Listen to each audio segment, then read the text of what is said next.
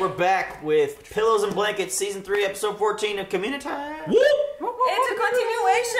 It's a continuation. I'm excited. It's already started way different. A Greendale campus television. Oh my god, you fuckers don't even know. Y'all don't even know. Is this like Guinness World Record there already? Smash the spacebar. Smash that spacebar. Go. Okay, before I do it, guys, it's not a market substitute. Watch this on Hulu. Support Nope. the official release. Nope. Check out our Yes. Patreon. We have several early access options. Actually, 2. But, several episodes ahead on one of them. And we're going to start the shit. Marquetta was almost a substitute teacher. Would have made her a Marquetta substitute. What? Market substitute. Between two groups of people who want to make inconsistent kinds of worlds, I see no remedy but force. This is cool. Oliver Wendell Holmes. The winter is here. Turn it up, dog. The winter's here. And I started swinging, and then I hit something and heard someone fall. Could have been somebody from my side. It's like a Shane Dawson video. Greendale Community College was the site of the largest and longest pillow fight in community college history. Oh my god. And forever changed the lives of those involved. Is it a documentary? It's like Ken Burns. Who turned the storage was sanctuary for soldiers with broken glasses and lightly grazed testicles. Jesus Christ. I know this voice actor too. Keith David. Yeah. His borrowed camera would capture some of the war's blurriest, most poorly framed moments. Most poorly framed. Whose words would inspire tens of students to take up pillows and fight a loving wife and mother who would prove to be as skilled at kicking asses as she was at wiping them. The dried-up heir to a moist towelette empire who would prove to be the dried-up heir to a moist towelette empire. The sensitive high school quarterback who became commander-in-chief of his own army. He would later say of the war, it was awesome, but also, it wasn't. Question mark? An uncompromising tactical mastermind feared by all, yet unable to pay parking tickets or know left from right without mouthing the Pledge of Allegiance. Their friendship would carry their school into a conflict lasting days, costing hundreds of dollars, and resulting in over 12 transfers. We have got to watch Ken Burns This documentaries. is hilarious. So it was a pillow fight. To which I say, you weren't there. Cutter. Is this on like the History Channel? Yeah, like Ken Burns does these Yeah. great documentaries, and they're just like this. What's with the film crew? That if there's one thing I've learned at this place is that a film crew means disaster. To document Greendale's Guinness record, which you are going to make sure we get by talking to Troy and Abed right now. Okay, I've got good news for both of you. Neither of you has to apologize because what you're doing is equally ridiculous. So, here's the solution I'm pitching. I'm giving you two imaginary friendship hats that automatically make you friends again. Are we done? Sorry, Jeff, but this matter is a little more serious than that. No, it's not. You're acting like grown-ups. I mean, it's fine, but just don't pretend it's anything but that. This fucking moving, like... Friends so close they once graced the cover of Friends Weekly, a pretend magazine of their own design. Earlier that day, they begin construction on a fort made of pillows. Its goal, to be a newer, fluffier town than Fluffy Town, their blanket fort from the previous year. New Fluffy Town didn't care who you were. You were surrounded by softness. It's just like crawling through a hug. I guess all hugs have to come to an end. Aww. Did he just show up last episode? Yes. It creates a rift. Troy wants to go for the record, using blankets for rapid expansion. Abed insists on pillows, declaring world records to be dumb. Troy declares the declaration lame, stating that thinking records are dumb is stupid. He secedes from New Fluffy and begins constructing Blanketsburg. This is great. This is great. Blanketsburg. Both forts expand until both are in each other's way. Things quickly reach their boiling point. Stand back. Watch it, Starburns. A shot heard around the world. Collides with a load-bearing broomstick, collapsing a queen-size section. Saw that, they knocked it down! Jeffrey! Oh! Jeffrey, find me!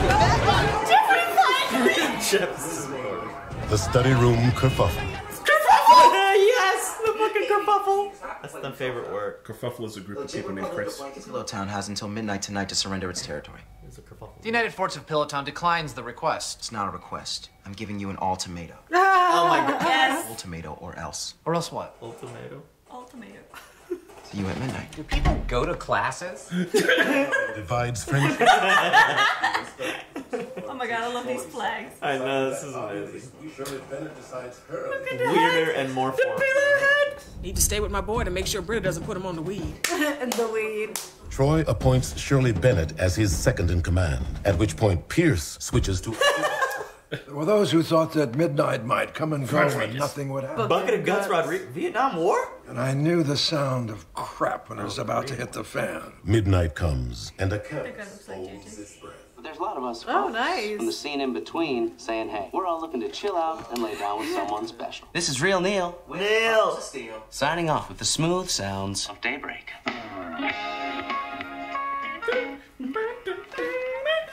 Wait, did you hear that? Oh my god, what the hell is that? Oh no. Surprise attack. Soldiers charge a pillow fort in the library. The Pillowtonians move quickly. The Pillowtonians! There were no rules in that first battle. You hit someone, and if they went down, you... What, like, what? Call that common courtesy. What are the blanket people hitting with? Keep hitting them All until they pillows. learn to stay down. We call that common sense. Shirley just beat that. No territory changes hands. Blanketsburg has drawn first blood. Pillowtown will draw first blood, part 2. Citizens of Blanketsburg, I ask you now to prepare for war. The fucking pictures. Nail it. To please fix the microphone on my laptop. This is fucking awesome. God. The united forts of Pillowtown and the legit Republic of Legit Republic. kick down and replace the other. The unmoving line between them is a campus-wide, fleece-laden strip of pillow-to-pillow combat. Britta Perry attempts to capture the war's sublime indignities on film. Unfortunately for Britta, just because something is in black and white doesn't mean it's... Oh my god. Outside the science lab, at the Battle of Big Bulletin Board, Pierce Hawthorne suffers broken glasses, a hurt finger, and erectile dysfunction. What? Had never happened ever before that battle. Pillows, but no sleep. Feathers, but no birds. Pajamas without children. Violence without purpose. I saw Mommy kissing ExxonMobil. What? Amanda Johnson, poet by choice, lesbian by birth. What the fuck? Who's Amanda Johnson? Lesbian by choice poet.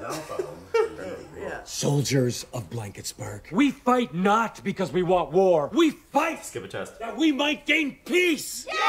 Winger's critics suggest he merely improvised hot-button patriotic dogma in a Ferris Buellerian attempt to delay school.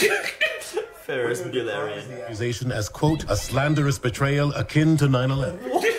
Later, after the war, he would refer to the theory as essentially accurate. Her text conversations with Jeff Winger. Gatorade. What the fuck? Jeff, heard from one of Troy's soldiers about a speech you gave to troops at the blanket fort. Wish this war could be over, but proud of you for taking a stance. Thank you, Annie. I'm proud of you too, and of us all. Also wish the nightmare would end, but using what I'm given to give what I can. Jeff, just heard from one of Abed's soldiers that you gave an identical speech to troops at Pillowtown. WTF. Sad face? Okay, you caught me. I prefer war to homework. How do you do that little thumb icon? I can't find it on my phone. Jeff, you're disgusting. Troy and Abed's friendship is at stake. You can buy special icons and packages. Sushi, birthday cake, stop sign, snowman, umbrella.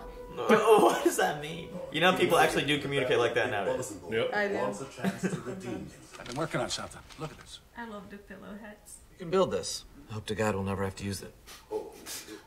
Troy Barnes will take no chances. He turns to Ben Chang. Where has he been in all this? Rumored to be literally... I'm watching you. Course Star burns in some fucking love in.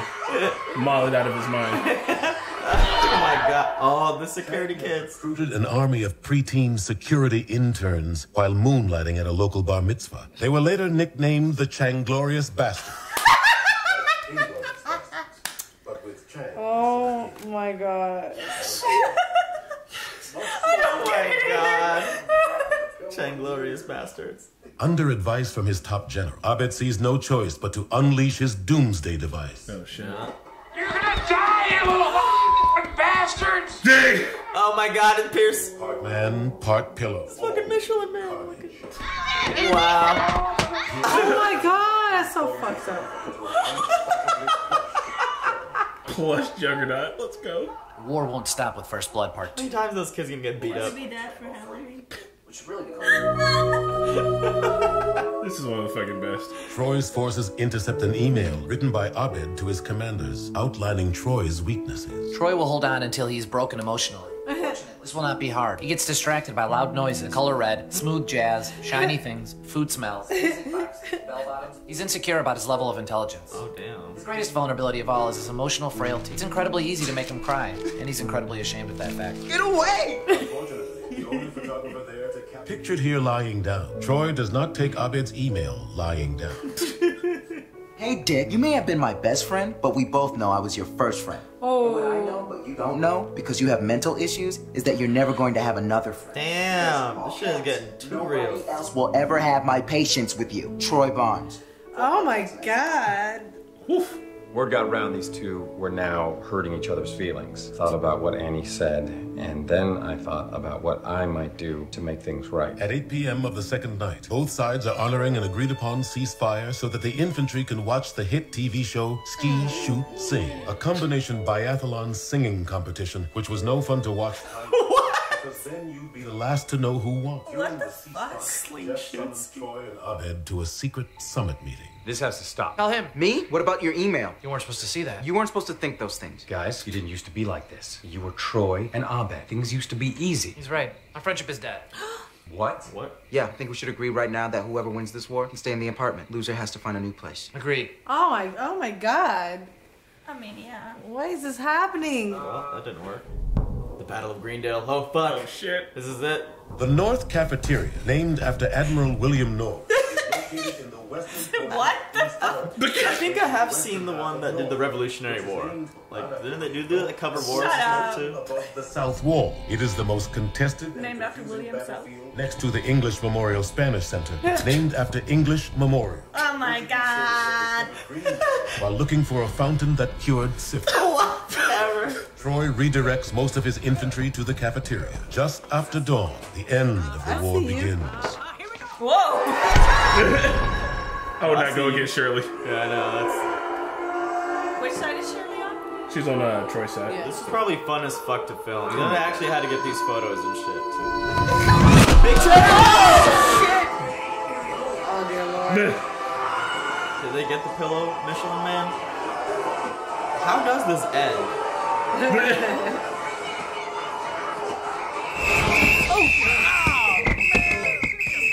I'm dead. Well, that's it. I just heard from the Guinness rep. He's not coming. He's been fired. What a colossal waste of 2.5 days. The war has no more reason to continue, and yet it does, between the two that began it. Come on, Britta. Still can't take a good picture. This is gonna be the last thing we ever do together. You can't stop. Aww. Doesn't that kind of solve your problem? That sucks. The realization that you like each other so much, you'd hit each other with pillows forever? Knowing that doesn't feel like enough anymore. We're grown-ups now. We have grown-up problems. That's very clear. Unless you use those magical friendship hats that I got for you. You're not stupid, Jeffrey. You know you made those sarcastically. Yes, yes. And I will roll my eyes at both of you when I put them on your heads, because that's the way I am. But that's not the way you have to be. About to go. We might be interested. Here's your magical friendship hat. And Jeff. What? You left the magical friendship hats at the dean's office. I'll go get them. So Jeff went out, and he stayed out long enough to make them believe he had gone back to the office. It was a nice touch. And he's crushing so fucking hardcore. Alright. Britta Perry is there to immortalize the moment on Wow, film. she did it! Accidentally, while trying to get a picture of the light hitting a stack of nearby waffles. Oh my god. Here's, take that. Oh. I can't hear you. Your cheeks are in the way. I could have just walked around the corner and then come back, but for some reason, they actually went all the way back to where they were supposed to be. One was crumpled up a bit. Wow, Jeff, look at you. I fixed them up. That is where they threw him. Because I settled on a truth today. That's always going to be Oh, he's writing a journal. anything for my friends. Which I think is how everyone in the world feels, which finally makes me understand war. I wasn't going to show this to anyone, but it's pretty profound. I kind of nailed it. If you want, I can read it in the documentary. That is, unless you get Tom Hanks. We tried to get Tom Hanks, but he's too expensive. You can't get Troy and Abed, pillows and blankets. Or any of these other great specials, like Craig Pelton, A Year in Paris. From Labs to Riches, the Annie's Boob Story. Or That's Entertainment. I spent That's $200. I spent $200 on that. I would. But if you want to help us out, if you want to help Greendale This is Campus us. Television... Showing for Patreon. Can we set a toll-free hotline Toll-free. for and sell? We can talk you through signing up on Can we Patreon. sell our skits on like DVDs? Like Golden the- edition. The famous Mickey's mustache getting shit. Ah, that was a good one. Guys, what'd you think about that episode? That was the fucking documentary style vibe was It great. was super funny. I wanted They to- went all out for it. Yeah, like the photos. I wonder how behind the scenes they actually did it. Like if they just filmed it and then like actually took those professional photos, or if they knew exactly what photos they were gonna use, like when they were doing it. You know what I mean? I think that they both filmed it and had a photographer take Yeah. pictures. Yeah. And they picked the photos in the end. Yeah. This must have been a fun episode to shoot too. I love the one that was like a still image of Shirley, and then she was like, ah! Fucking what's her name? What was her name? Oh no. Big damn, I already forgot it. I know. It was her nickname that she bullied Big Jeff. Guts or something.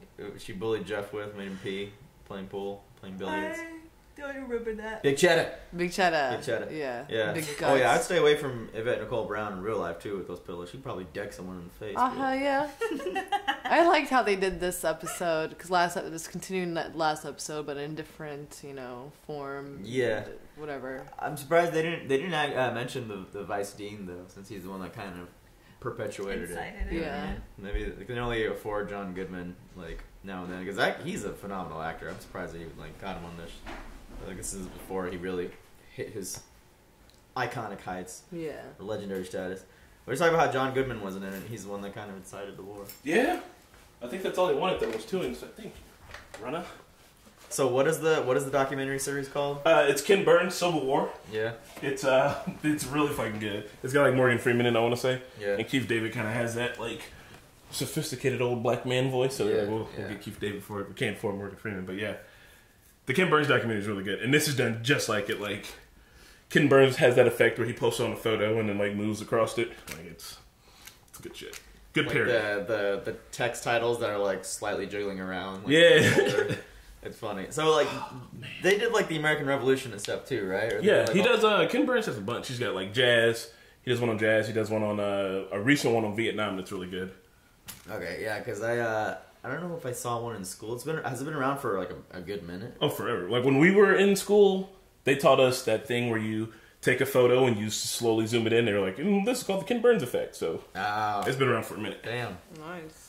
Yeah, I'm pretty sure I saw one of these documentaries in school because there was just a lot of familiarity to it. Like even like any PBS documentary. Yeah, I mean that's what they're always doing PBS pretty much. PBS. I used to love PBS. This one is so good. It's such a good episode. Whenever they do the parody ones, they do them so fucking perfect. Yeah, I was wondering how they were gonna do another like documentary style thing because we've seen at least like 4 times now. I think. Yep. Like in the whole series, so like. I don't know. It's not getting old to me. Like, I love how Jeff is like, I see a film crew and I always know disasters. All of them were funny in this episode. Like all their roles in the documentary. Yeah. It's hilarious. All their shticks. Like, Shirley always ends up being a badass. She's like a Terminator. Jeff is in the back, just like taping all this. And he's just like pushing someone like. I'm not doing this. Chang, his little Chang assassins. The Chang Glorious Bastards. Get the fuck out of here. Yeah, these episodes are fun, and I appreciate Those it. kids get their ass beat every time they do something. I really enjoy everything that has like narration. Yeah. It's like my favorite thing. And I remember again the Dungeons and Dragons episode where the narrator was the janitor lady. Oh yeah, it's like good night. I cracked up, but I don't know what the exact quote was in this one, but the picture was like Troy, and he was just like Commander-in-Chief Troy. Oh, yeah. Like this is some big like epic scale thing. Like I don't know. It was just it's so funny the way they do these like micro storylines, but like make it like some big epic thing. Yeah. Like, does anyone go to school here? Does anyone go to classes? That's what I like too. Like at first it was a community college thing, but now it's so far down the line, it's so abstract that they can have a 2-parter about blankets and pillows. And like you're fucking invested. You're like, I'm here. Like I'm here for this. Let's go. I loved how they did the costumes, like how it looked like the South pillow fort was more like looked like Asian, like how they had the little pillow hats. Yeah. And then the North was more like Arabic, Arabs. like they had the they had the like sashes the and shit. Blanketonians. Blanketonians. I'm glad Troy was like the blanket and Abed was the hat because that would look so completely different, funny. Yeah. There was some serious shade thrown there in the middle, and I think they needed to get like some things off their chest. They're so close and stuff. Everybody fights. They're roommates, especially. I was about to say it's real tough to be roommates with somebody and not get into it with them. Yeah. Mickey, I'm just kidding. I'm just kidding. You guys aren't roommates. You guys are technically roommates. If you sleep with your roommate, you're not roommates. Yeah. Unless it's like a bunk bed situation. Well, then I guess Mickey's not my roommate. Hey! Shut up! Roll the dice. Evens, tops. Odds is bottoms. So, on that note, no, did we miss anything? No, it was a fun episode. All the people doing that, Britta fucking taking awful pictures. Yes. How can you be that bad at framing? Like, it's Britta. Awesome. She's trying to shoot and film and just flubbing it. It's in black and white. Hey, shooting in film is hard. It is. I love how she like bent the can. Yeah. I want to do that. Fucking Britta. And I think again they used She Britted it. Chevy Chase as a tank. Yeah, and like maybe he was being a pain in the butt again, so they kind of put him in the pillows. So yeah, gave him a voiceover on set. Because that probably wasn't actually him. Oh, no, that man. was definitely not him. Season 3 is one of my... it's like, for me, Season 3 has like the most memorable episodes. This one, the Different Dimensions one. Which is, that one is top quality. Oh, man. It's just like Dan Harmon shining, man. The Glee episode. Even the ones that I missed last time, they're all pretty fun. Episode was that the Christmas one? Yeah. Yeah, where Eddie's like, boop, boop, bidoop, sex. So, when this came out, there became this thing on Tumblr where every time there was like Annie's boobs were in a shot, they would put a GIF of it on Tumblr. There's a whole Tumblr like dedicated to this, and then so the showrunners found out. They were like, started putting it in there. So like the Christmas one where she's like super low cut and like trying to be sexy, they're like, this one's gonna get a million hits. And like Annie was down, like Allison Brie was like, yeah, let's do it. Like fuck, like that's fun. They're gonna go out of their way. We're just gonna keep doing it. Cool. Well, guys, boobs. Annie's boobs is still somewhere in the vent. You can see them for real and glow. You can see them for real and glow. First season, second episode. Damn, Rudder, you taking index? You Mr. Skin now? Page to page. Well, guys, now we're well off the tracks. Shout out to the joke from the last episode, not this one, but the Britta Unfiltered. I thought that was hilarious. I don't like Brittas in general. I don't think they're really filtered.